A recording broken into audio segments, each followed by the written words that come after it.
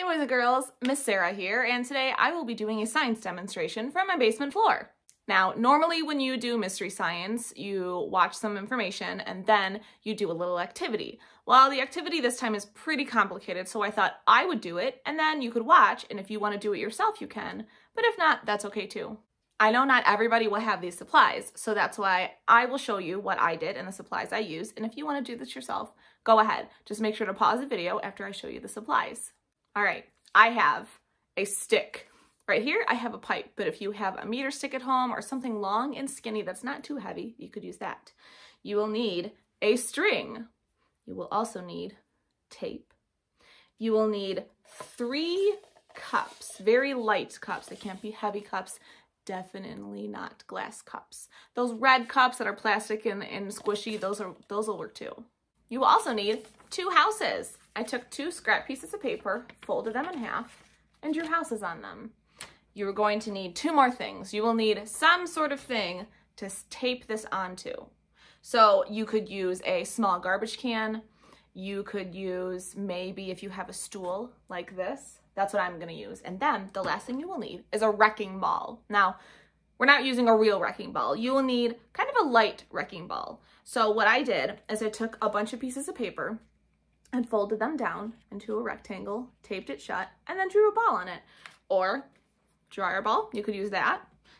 Lemon, this is fake, it's plastic. Or probably a bowling ball's too heavy for this. You don't want something super heavy, you want it pretty light because the goal is to knock down the cups without knocking down the houses. So let me show you my setup here. All right, here's what I've got so far. This is actually harder to do than it looks. So I have my pipe here, my tape trying to hold it onto the stool, and I have my string and my wrecking ball. You have to make sure that the string has room to swing like that. The next thing you're going to do is set up your 3 cups, which represent a wall.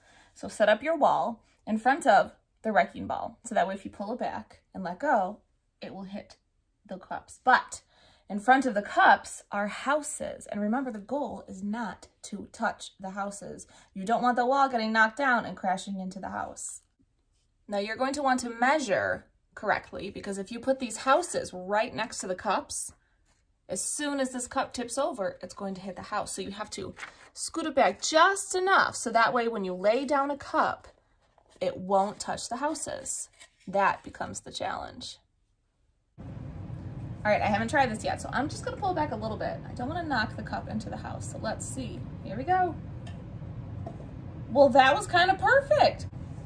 Now you might be thinking, Miss Sarah, you made that look so easy. Well, yes, I'm a naturally very talented person. So I switched out the wrecking ball. This was kind of heavier than this. This plastic lemon is a lot lighter. So I'm gonna pull this back to about where it was before, and let's see what happens.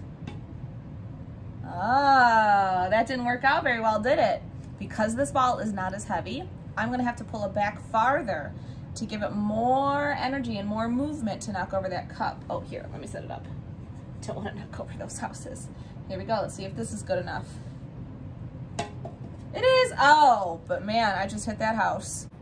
Sorry guys, my dog went crazy, so I had to stop recording and I had to reset. So I'm going to pull it back a little bit farther this time. And let's see if this does the trick. Don't hit the house. Woohoo! It's really close, but it didn't hit it. So I'm gonna try a different type. One more wrecking ball. This right here is something I throw in the dryer to help fluff my clothes, but it's kind of like if you'd imagine a dog toy. It's heavier than these 2 wrecking balls that I was using before. So if this is a heavier ball, that should mean that I don't have to pull it back as far, because it's super heavy and it's got a lot of power behind it. So let's try it. Let's try going back this far. Here we go. Oh, that might have been not far enough. Let's pull back a little bit more. Look at that! I didn't have to pull back as far as the other 2. That makes sense because it is heavier. Now just for fun, I'm gonna pull back really far and see if it makes the cups just fly right over the house. Here we go! 3, 2, 1. Okay, that didn't work at all. Bye-bye, house. Now, like I said before, if you just wanted to watch this video, that's perfect. If we were in class, we would be doing this together. If you want to do it at home, awesome. But if not, that's all right too. This extra video will help you understand your work a little bit more. So thank you for learning with me, and I will see you next time.